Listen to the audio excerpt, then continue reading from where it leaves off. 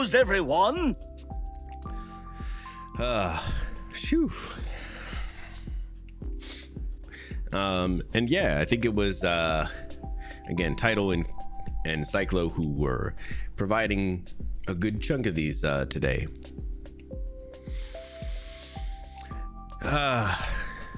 Okay, so let's go ahead and get started on this first one. The New York Times is suing OpenAI and Microsoft for copyright infringement. So the New York Times is suing OpenAI, Microsoft for copyright infringement, claiming the two companies built their AI models by copying and using millions of the publication's articles and now directly compete with its content as a result. As outlined in the lawsuit, the Times allege OpenAI and Microsoft's large language models, the LLMs, which power ChatGPT and Copilot, can generate output that recites Times content verbatim, closely summarize it, and mimics its expressive style. This undermines and damages the Times' relationship with readers, the outlet alleges, while also depriving it of subscription, licensing, advertising, and affiliate revenue. Hey, we go Boom, what's happening? Boom, how are you doing? Welcome on in. Can I get a little shout out in the chat for Boom? Yeah, there he is.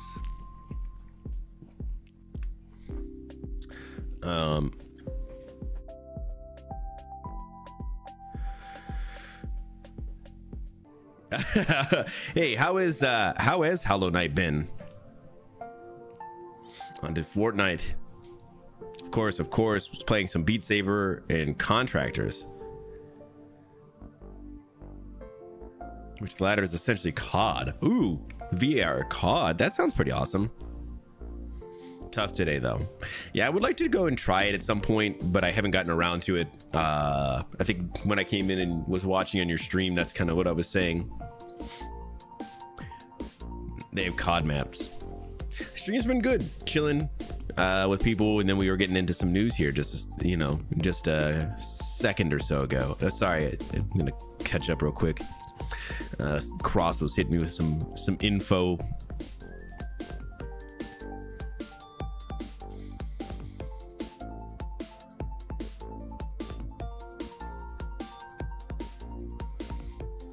Oh, I see Cross. And then you were saying, yeah, AI always has to learn from somewhere. Sounds like a vibe. Yeah, it's been a little bit of that today. And there's so little news over this time, you know, during Christmas and between New Year's now. There's just so little news, so we're just hanging, chilling. Yeah, VR is awesome. Yeah, Vash and I used to play some VR every here and there. Benign, bro, welcome on in. Can I also get a shout out for Benign in the chat? And if there's anybody else in the chat who has been hanging out as well and you would like a shout out, please let us know and the mods will hit you with a shout out. Ooh, yeah, please, for Jenny as well. 1 follower away from 100. Yes, please get a little shout out for Jenny, and if you guys haven't, make sure you go follow her. 1 away from 100, of course. The compassion. Not me nerding about Jawbreaker. Hey, I love that though, man.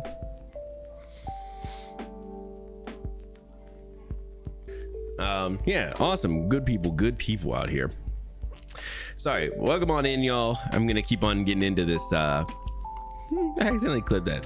That's all right. You need clips, so we get a little taste. Jennifer, I think it's just Jenny, my friend. I ensured it. All right, I'm gonna get back into this news article real quick about AI. The complaint also argues that these AI models threaten high quality journalism by hurting the ability of news outlets to protect and monetize content.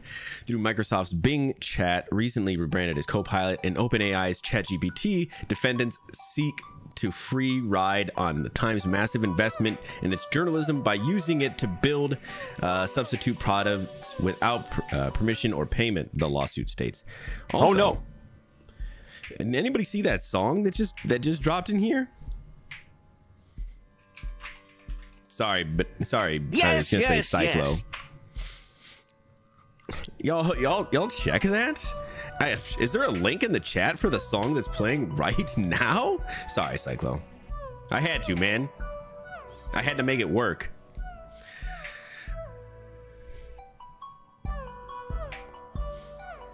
You did save me some points. I know. I had to, man.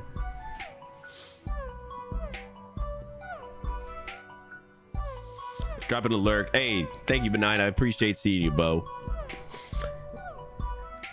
If you get back, we'll see you then. If not, I hope you have a fantastic night, man.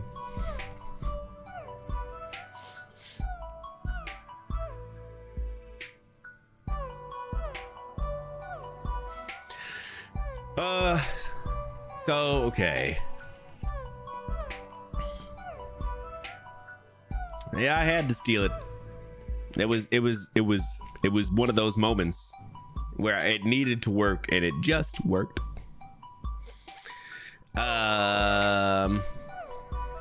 So okay, I think we kind of get what's going on. So it sounds like New York Times is going to be making a move against OpenAI and Microsoft's Copilot, which is pretty crazy stuff. Yeah, damn. That's kind of what I expect is going to happen. All these AI models got to get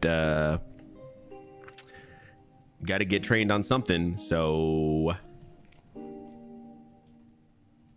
you know, it sucks that it ends up being on these companies that, yeah, they, like they said, they've put the money into the journalism. Even if you don't appreciate what they report on or what they have to say, they're still putting their money into those people, you know. And then if these other companies are just coming by and swiping them, again, doesn't matter if you agree or don't agree with what they're saying, you know, they're still stealing.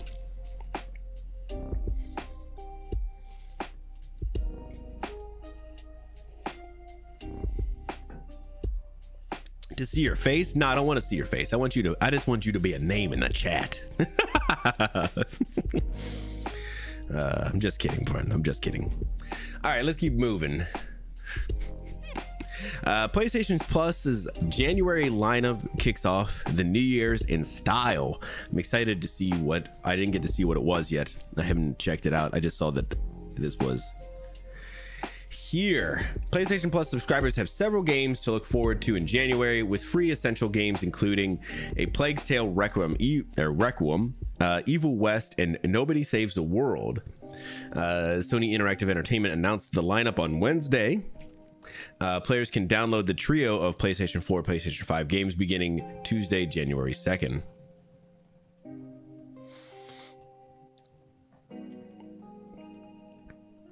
Plugging out here. I give you this one. I gave you this plug, bro. Missed the older version. Well, sorry, bro.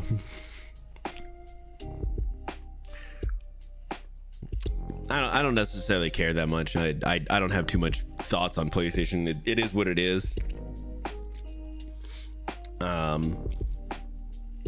Yeah, I've become too desensitized to it. So I don't know much about these games at all, but it sounds like they must be pretty good.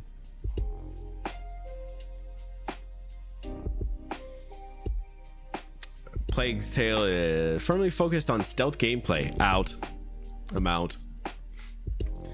Follows Amika and her young brother to a tropical island in search of a cure to his mysterious illness. Interesting.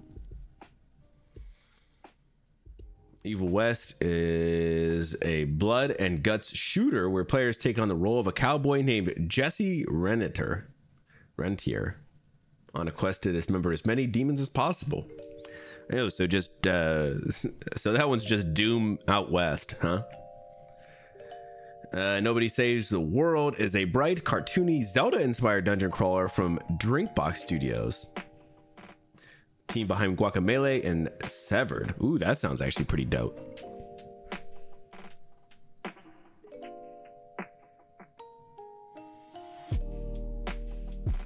So, pretty cool stuff there, guys. Definitely worth checking out. Fable coming. Yeah, Fable will be interesting. We'll see how it goes.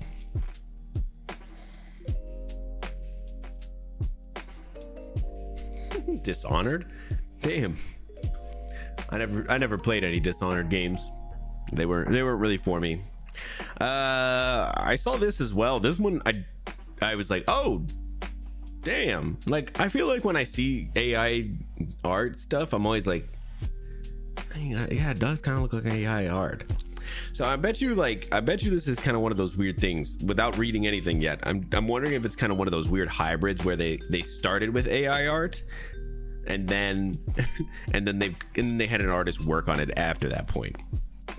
So Xbox is getting slammed for its AI generated art promoting indie games. 'Tis the season to promote indie games with AI generated junk, apparently. Oh, this is also, just so you guys know, this is from Kotaku. Kotaku is a little intense with how they write their articles. So a Microsoft Twitter account recently posted low effort, energy intensive art promoting indie games on Xbox before later deleting it after getting roundly mocked by fans and developers alike. Walking in an indie wonderland, the ID at Xbox account tweeted on December 27th. What were your favorite indie games of the year? The post was accompanied by AI generated image of children sledding down a hill with a giant green Xbox logo on it. It looked harmless at first, but a second or third glance immediately revealed telltale AI anomalies like children maneuvering their sleds with cranks attached to nothing and fishing in the snow for presents with weird black tendrils. A man playing a gaming handheld in the center top of the image has his top lip replaced by teeth. A child jumping through the snow appears to have had a mustache. It's really a bad look considering AI at Xbox is supposed to be the human facing team within the mega corporation. Oh god. Oh god. This is nightmare fuel. Holy shit. Getting it right, like especially something like this, I feel like this is easy enough to like fix, and then like, yeah, some of this is just weird, but this is like easy enough. Like you don't have to have his mouth be all open like this, and I feel like an artist could fix it. Now I take it back, I thought that that's how this was gonna work, that they would have been some kind of better something, but god damn, that's bad. SSX, I never played any of the SS. Oh no, I played a little bit, but of course, but like not enough that I would have remembered.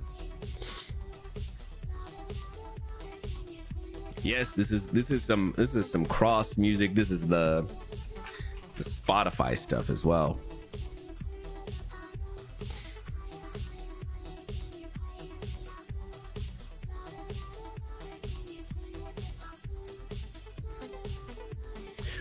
So yeah, pretty interesting one. Okay, these last two are from me. The first one, pretty sad actually. I do not want to mess up this guy's name, so I'm just gonna say Lee, the star of the Oscar-winning film Parasite, passed away at 48. I was shocked. So Lee, the actor who played Park Dong-ik, or Ike, in the Oscar-winning movie Parasite, I'm sorry, I never saw Parasite, has died at the age of 48. As reported by THR, the news of Lee's death was confirmed by South Korean news agency Yonhap. Lee was said to have been found dead in a car at a park in Seoul on Wednesday, December 27th. He was really young, and only like a handful of years off of doing Parasite. I don't know if he did much more after that, but I was shocked.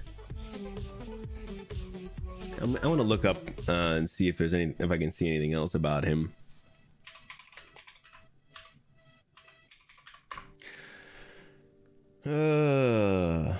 Like what other kind of what other stuff he had done. Oh man, he was in a lot of stuff. Yeah, and to only be 48. It's really sad.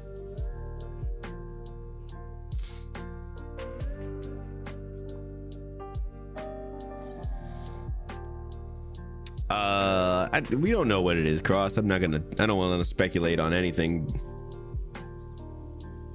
especially somebody's death. That's not the way to remember somebody.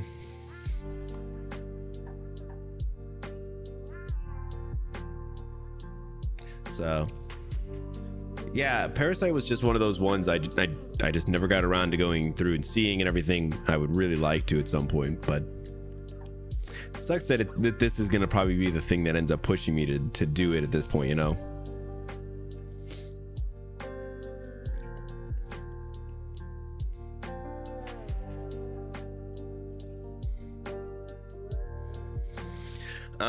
But I do have something that'll bring all of our spirits back up, guys.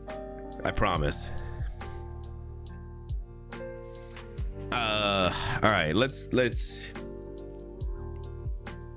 after taking, you know, just a few minutes, we'll jump over to this other one. This is the one that's gonna get us all kind of going.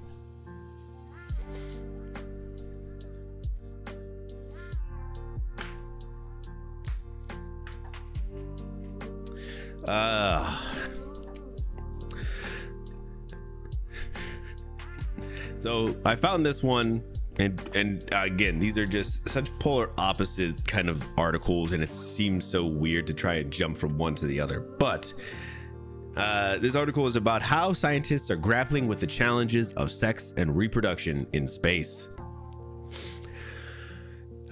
With a little subtitle of "It's more complicated than you think."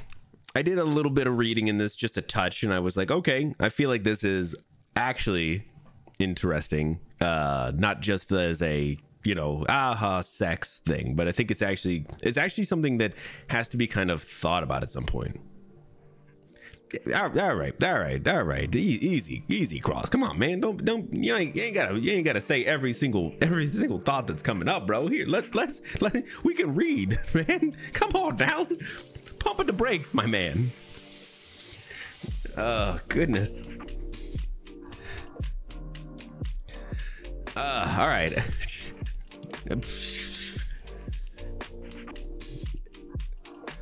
All right. So an increasing number of people are opening up to the idea that humanity's survival is tied to our ability to become a multiplanetary species.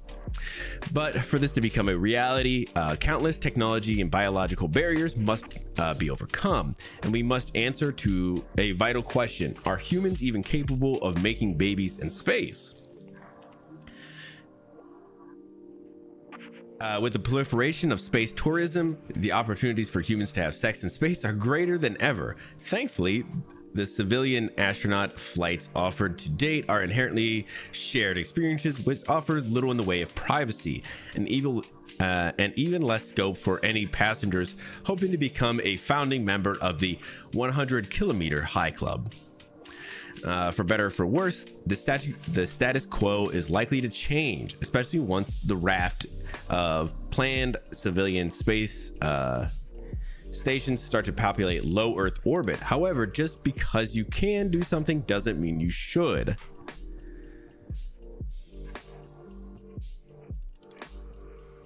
The realities of having sex in space are likely to be tricky, said.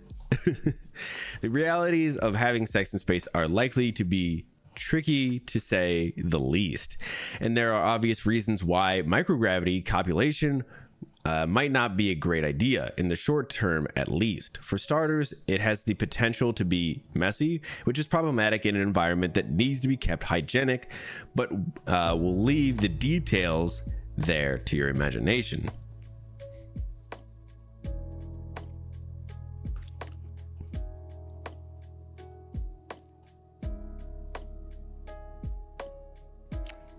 Intrusive thought. See, look at you, just can't help yourself. Listen, I feel like your whole mind is like it goes 100 degrees when I or 100 miles an hour as soon as I hit said sex. You're like, whoa. It's okay, man. It's all right. Though not an insurmountable issue, weightlessness would also serve to make the act itself more challenging, and the effect that sexual relationships might have on the social dynamics of a crew locked together in a tight space for months on end during long-haul missions can't be overlooked. Others have chosen to look beyond the practicalities of the act itself, instead touting the importance of establishing a controlled scientific approach to the uncertainties surrounding human reproductions in space. Access to space is essentially at the inflection point of becoming exponentially available over the last 18 months, and we can't mandate what people do, and it's human nature to also be competitive, said space medicine expert Dr. Sean Pandya during a South by Southwest panel on sex in space earlier this year.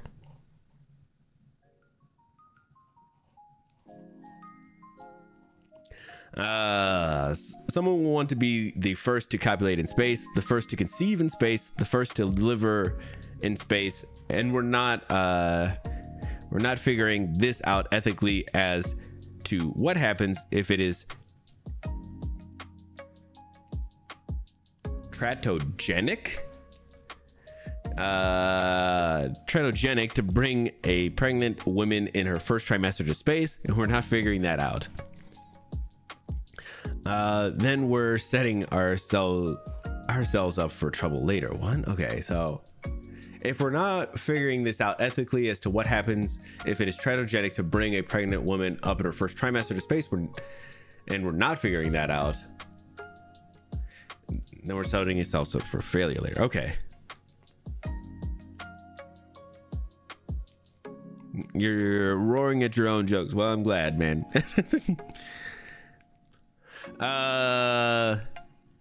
Yeah, I feel like this is pretty interesting as an idea, not as much as apparently Cross is really finding it to be his own thing.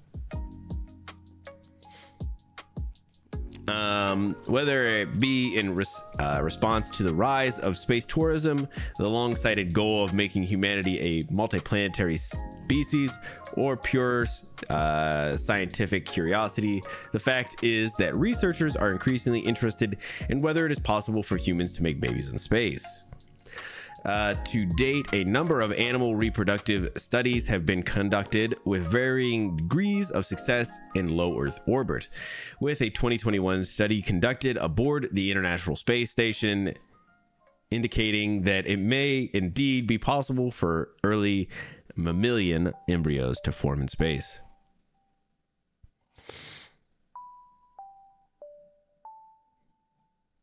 Or man, oh, okay. In the coming decades, the Netherlands-based company Spaceborne United is hoping to shed further light on our ability to make babies off-planet with its assisted reproductive technology in space, the ARTIST mission program.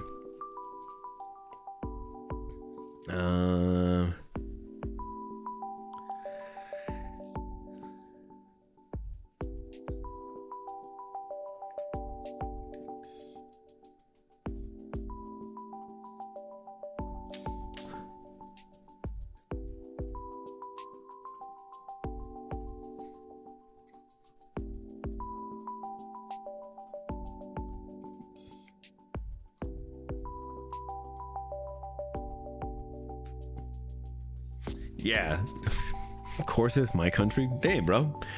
So yeah, this is again without Cross kind of putting his own gross sauce all over this. This is actually really interesting and stuff that we're gonna actually have to be kind of challenging with here, you know, over the next little while. And it's interesting that it's actually being stuff that's being kind of looked at over the next little while here. So I'm kind of a little bit shocked. I wouldn't even have thought of it. They kind of talked about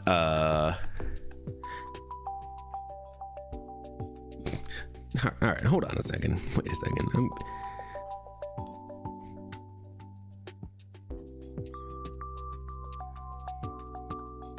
Okay, you're done. All right, bro. Good. You were about to get a little bit of a timeout. I was gonna have to time you out there, man. You're going a little too wild here. But I was thinking, like, they were talking about these long journeys. Wow, what a hole! These long journeys that you're gonna have to be taking and stuff. And I don't know why my mind immediately thought like they're kind of talking about like the social dynamics of that and stuff. And then I was thinking, like, man, think about like how much people were so mad about like the pandemic and everything being locked inside and stuff. Imagine being like on a journey where you're going to like another planet, you know, or even just out into space. Like, you can't just leave or go somewhere. Like, this is a whole nother level of just craziness. I think it's pretty interesting stuff, and something we're going to be definitely seeing in the next little while, as space definitely becomes a thing. Would you have to get a passport? Where will you be born? Yeah, that's like the stuff that they're trying to figure out, especially people who are born in space. Are you an alien if you're birthed in space? No, not technically. It just depends on where you're. I think you would default to where your parents are born from. And then eventually, yes, that'll be like a thing later on when that won't be, you know, sufficient, because your parents could be born from space, and that'll be another thing. That is obviously way further down the line, because I think a lot of babies end up being that way right now, where you just default to where your parents were born.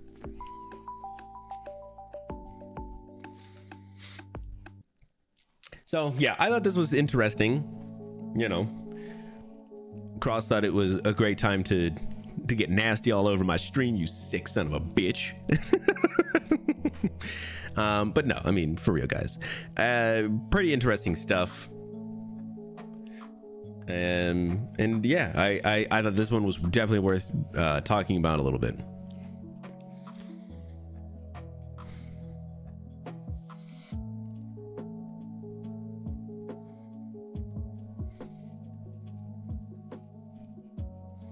Make a remake of that song.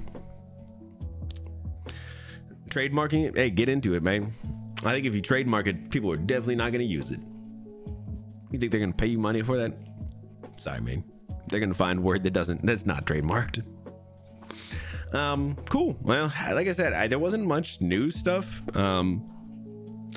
So yeah, I think that's gonna wrap it up for news today. We'll hang out for a little bit before we get into some Last of Us, but yeah, I think that's gonna do it for the news today. Thank you all so much for coming and hanging out.